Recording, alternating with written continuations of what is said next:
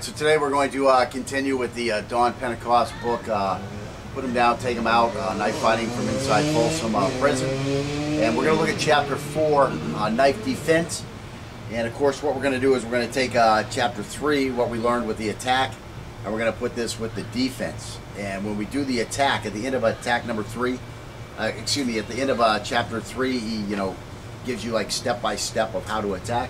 We're going to follow that guideline of his, with the big thing being that you just keep stabbing until you've taken this guy out. Okay, and so what we're going to do is we're going to take that. I mean, it was literally what we were doing before, except we didn't just keep stabbing forever until the guy was down. But we're going to take that attack and we're going to use Dawn's defensive concepts to use against that. So again, let me just read some of these. He says, the following list outlines the basic principles of defense against a knife attack. Some principles are specific and some are generic. So first off, prevention. Prevention is a vague concept. Prevention, awareness, and mental attitude are closely related. Prevention involves action on your part before the fact, before the attack actually occurs. The information in this book should be used as a foundation for such preventive action. Number 2, mental attitude. This is the single most important factor in combat survival. Proper mental attitude in your training and in a real situation cannot be overemphasized. Awareness. Awareness. Always be alert and aware of your surroundings. It is extremely important to take the element of surprise away from your opponent.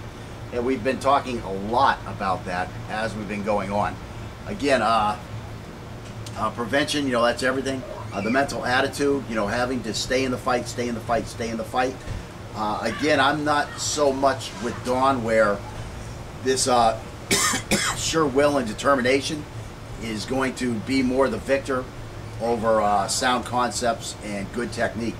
I'm a very big believer in that you can train yourself to a level where your level will be able to undermine anybody else's level of will and determination. Again, because of the training, you'll have a built-in level of will and determination. I mean, you're trying to complete your mission of your concepts to stop this attack, and no matter how badly this guy wants to kill you, your skill should be able to overwhelm that. I mean, let's just say, there's a little 5-year-old who really is pissed off and really wants to kill you. What are the odds of him killing you? Well, you have a clue about how to move and how to defend, and no matter how bad that kid wants to kill you, he's just not going to be able to overcome your skill level. Well, now let's ramp it up to a crazed 23-year-old who wants to kill you, but now instead of just having the coordination advantage over a 5-year-old, you now have a course of training in knife fighting as your increased level of skill to combat this determination. So I mean, to me it's pretty simple to see how that could work, but in Dawn's world it just doesn't work like that. It's just determination is the in factor, and I just don't buy it. So anyways, offense. A good offense is your primary defense. Often a strong offense is the only defense that is needed. Fighting is so extremely quick that offense and defense are at most times simultaneous, but you must wait for the proper opening before going on the offensive against an armed opponent. And again, when we start looking in a later lesson, we're going to show you that you don't have to wait for this guy. You should be on the offensive as soon as the knife appears. And again, we're building the foundations with all these drills so that we can get to that. You just can't jump to that stuff. I mean, sure, you can make it work as long as the guy who's knife fighting is fighting in a similar way or in a way that you're familiar with. But once you go to a different style, what are you going to do? It's going to be completely different, and it's going to be much harder for you to really get the hang of it if you haven't built a foundation before we get to there. So again, we're getting there. Number 5, he says, expect to be hit. Even the best defensive fighters get hit. You must expect to receive some damage in any fight. Again, this goes back to you're probably going to be cut, rules of knife fighting. To think otherwise will destroy your concentration and actual attack. Remember this for your training objectives. So again, if you're training and you never ever get hit, you're probably doing something wrong. Keep your eyes open. Never take your eyes off an opponent or potential opponent, especially when you're hit, which is the most difficult time to do so. Always expect an attack if someone is within striking range. Protect your back at all times. And again, that's why those intervals are so important. You know those intervals. It's very important. That's why being aware, looking at this guy. And again, we're going to look at this in the next chapter a little more. The next lesson, we're going to build upon what we're seeing here in this text. Number 7, protect your back at all times. Never turn your back on any opponent at any time. No hold, throw, or kick that requires you to present your rear to the opponent is practical. Again, what is he saying? No hold, no throw, no kick. This would include a knife attack, a punch, anything that requires you to present your rear to the opponent is practical. He said none of them are practical, okay? So you got to get all that stuff out of your arsenal. Now, may there be a time where Murphy shows up and all of a sudden your back is facing your enemy and you do need some of those weapons? Yes. So I don't agree with him 100% again. Something could happen where you stumble, your back is turned, this guy's coming on you. Do you need some kind of a back kick or some kind of a back fist type technique to help you keep this guy off you so you can get reoriented to him? Yes, you do. So again, it could happen. But again, don't bring this stuff into your attacks. I see, again, that Act Combat 1 guy, he does a thing where he calls a drop thrust or a drop slash or something like that, where he comes up and he drops down at this guy, and when he does so, his feet are like right next to each other, and he's turned almost to the rear on this guy as he's doing this. To me, he has fully exposed his back. All this guy had to do to counter, again, his little strike, because it's a strike at the guy's knife, all the guy would have to do is move his knife in any one of these ways, and the guy has just missed his strike. And now here he is squatting, almost facing away from the guy he just attacked. And what's this guy going to do? He's going to come forward and he's going to fall on top of him. Never mind if he's actually skilled and he can stab or jump on his back and then take his throat. Just absurd. Another one is, I really like Michael Janich, but sometimes, I think he needs to get out there in the real world and watch, the way people really fight. He does these mechanical cuts where he comes in with a stab and a comma cut into the inner thigh of the guy, but while he's doing so, he's kind of to the flank, but he's giving the guy his back again. If the guy just orients like this, he's going to have Paul's back. Now, what happens if he was able to get a piece on these knife attacks that Paul's throwing, and they aren't highly effective finishes? Again, a lot of the stuff that he shows requires a lot of skill, and unfortunately, somebody may learn the movement without possessing the skill required to carry it off. And now, because he's following that training, he has now exposed his back on purpose as part of his technique. And if something didn't go right with all those stabs, now he's put himself in a very detrimental position. So it's a very good point that he makes. Protect your back at all times. But don't just give your back away. Prepare for the fact that something may happen and your back may be facing the opponent, and now you need some weapons. But don't go into a technique where you're going to give your back to the guy. It's absurd. Okay, and number 8, keep moving. Of course, this is one of the most important things, probably the most important thing in any fight is your ability to move, especially with defensive concepts in mind. If you can just avoid this guy, and I've been in several knife fights where I just avoided the dude. I just kept moving away from him. Dude couldn't catch me because I had worked on my footwork. I was in decent physical condition. Just couldn't catch me unless you were another highly trained athlete. So anyways, this is a huge thing. A moving target is more difficult to hit, and your opponents cannot get set offensively. Effective movement is not dancing around the opponent. Effective movement is not dancing around the opponent. Avoid exaggerated movements. Try to move the minimum effective distance. An overreaction or improper movement on your part can throw off your balance, and good balance is crucial when defending against a knife attack. Okay, so there we go. So I'm going to have the knife here. We do like this. We're going to be in an argument. I know you're going that way, so you might as well start over here a little bit. Okay, so we're having an argument here. Now, once I go like this, your initial reaction has to be to block my hand.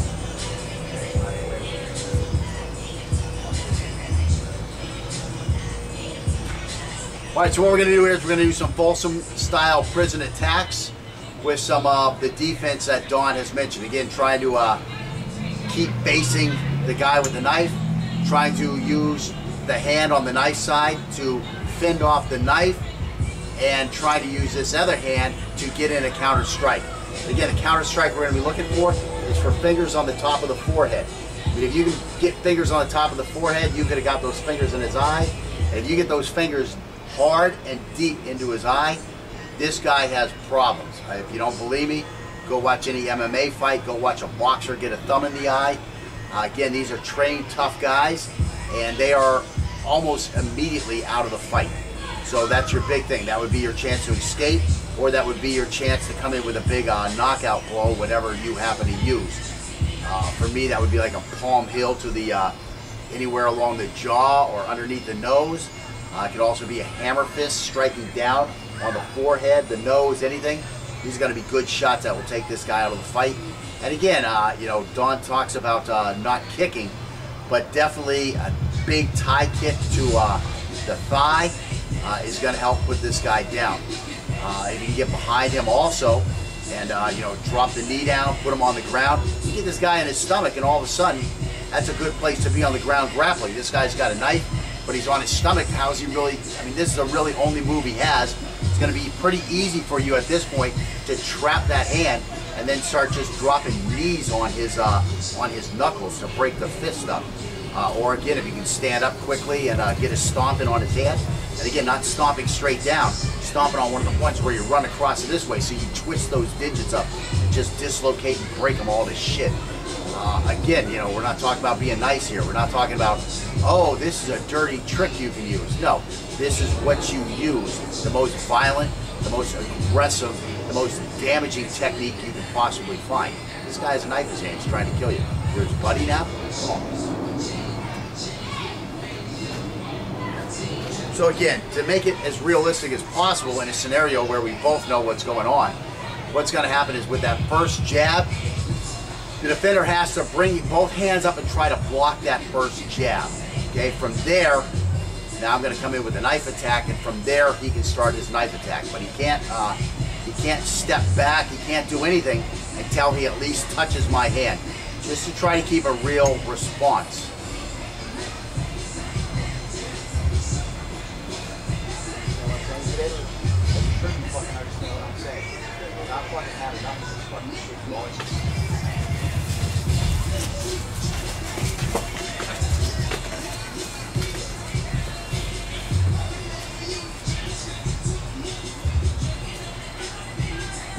So that was our first little run through.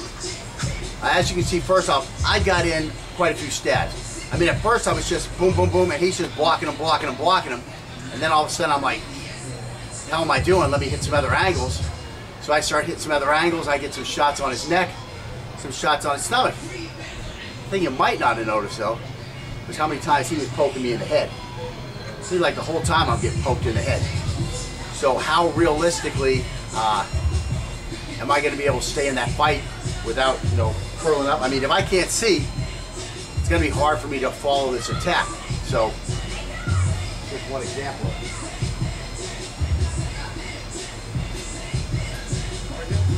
All right, what do you got a knife for, man? Oh, sorry. Get closer.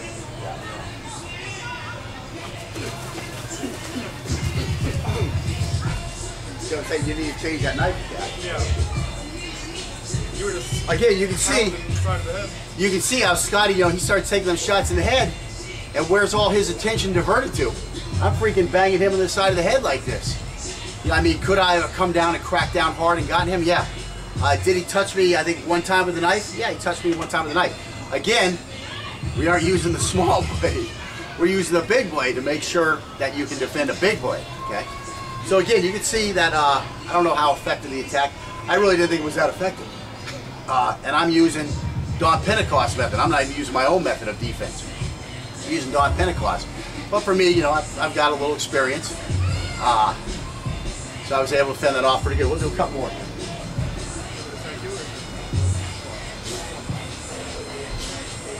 I'm my bitch. You're my bitch. Tonight you're going to be my bitch. You're my bitch.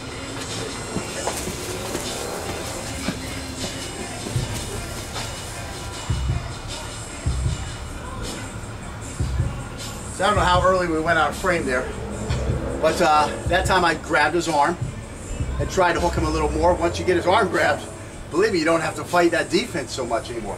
So again, even when you're on that defense, you have to avoid letting this guy grab your arm.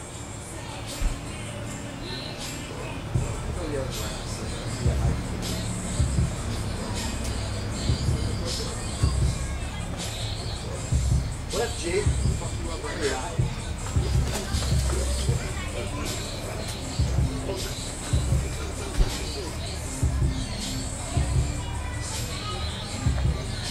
So again, we're just standing there and fighting. I took a lot of shots to the rib that time.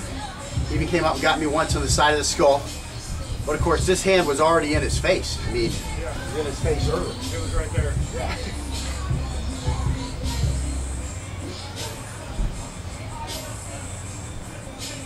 I told you, never, ever, ever look at my girlfriend. Didn't I try to stab you last week? And now here I am again this week. You're trying to freaking look at my girlfriend again.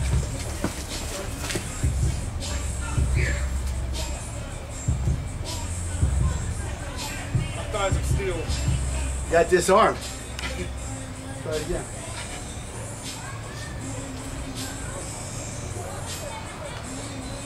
You look at my girlfriend, man. Where's this one? So you do whatever I say. Okay, you can't just run back. Yeah. Sorry. Okay, now Scotty is using mobility, which is very good. No problems with that. Unfortunately, it's not helping our drill because we only have a small area, so I'm gonna hamper his ability to go back by telling him he can't go back. Okay. You can only go back when you receive actual body pressure. Okay. Stay my ground. Yeah, that's a little further. You're not gonna push me. Okay, now don't be a fucking pushy ass fucking cunt like that. Try to be a fucking man. Try to be a man about it. Okay. So now you see how effective that leg grab is. Just kills the mobility. And I think that's why he ran away from me before. He probably saw me coming for the leg. Again, training, you know, now you've seen what it looks like when a guy is shooting for your leg with a knife. You know, is that going to be one of those ones where you're really going to get on your horse and ride away? Yeah, that would be a time to get on your horse and ride away. It certainly worked better for Scotty when he could run away when I went for his leg than when he had to stand there and I did get his leg. Worked out a whole lot different, so you see that mobility difference. Now I just want to say one thing. Do these knife attacks look more realistic than most of your videos on YouTube where a guy comes out with one stab and stands there?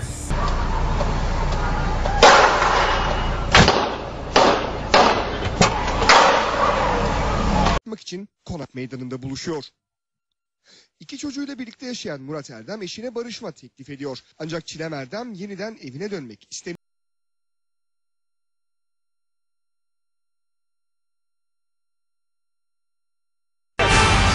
Police are about to move in when suddenly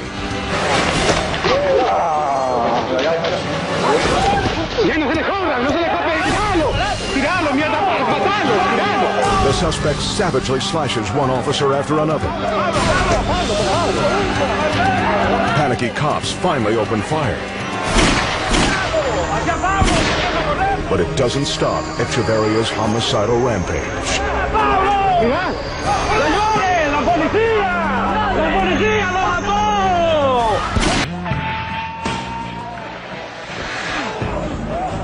The inmate is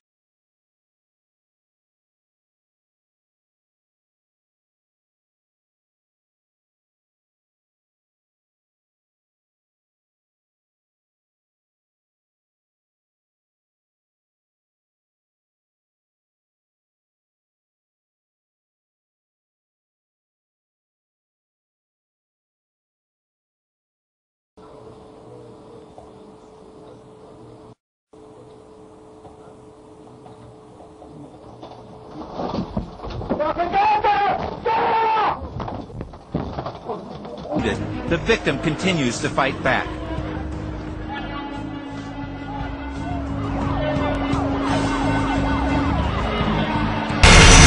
Suddenly, he attacks the security guard with a 10-inch knife.